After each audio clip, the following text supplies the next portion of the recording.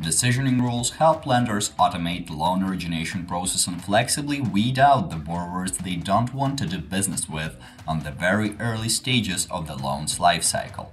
TurnKey Lender allows for simple customization of the decisioning rules applied to every loan application.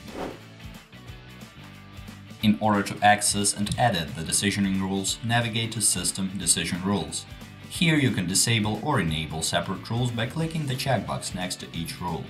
The three default behaviors for matching rules are as follows: refer, pass the application along to the underwriting officer; reject, the loan application is rejected; do nothing, no actions are taken on the loan application.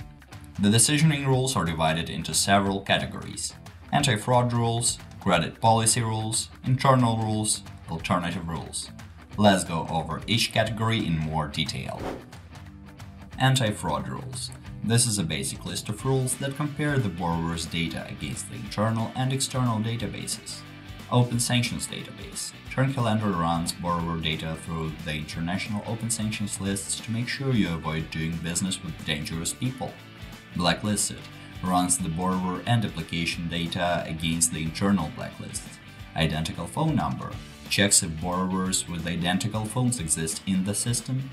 Mobile phone number checks if borrower's mobile phone number has been already used by another user.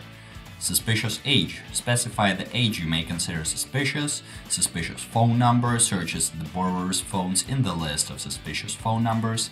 Driver's license checks the uniqueness of the driver's ID. Minimal age specify the minimum age you're willing to work with. SSN checks the borrower's SSN against your database.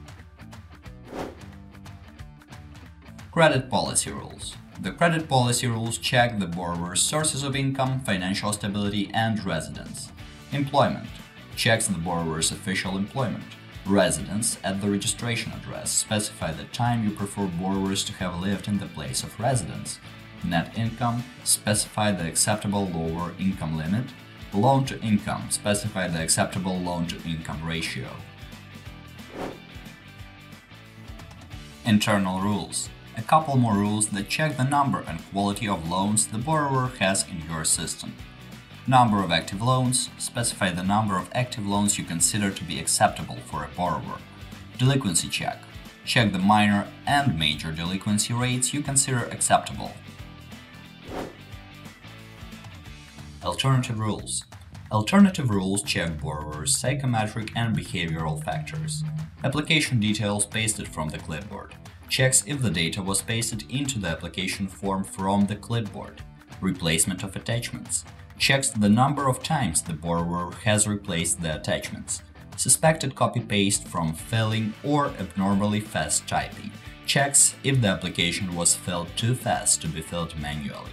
Suspected irresponsible behavior checks if the maximum loan term and loan amount were specified too quickly. Too doubtful about the loan term checks the number of times the loan term has been changed. Click Save Changes once you're happy with the decision rules settings. The changes will be applied to all the loans originated from that point forward. TurnKey Lender also allows offering different types of loans, for example personal and mortgage, if your lending operation needs to. This is achieved with the help of several sets of decision rules and scorecards built in within the system.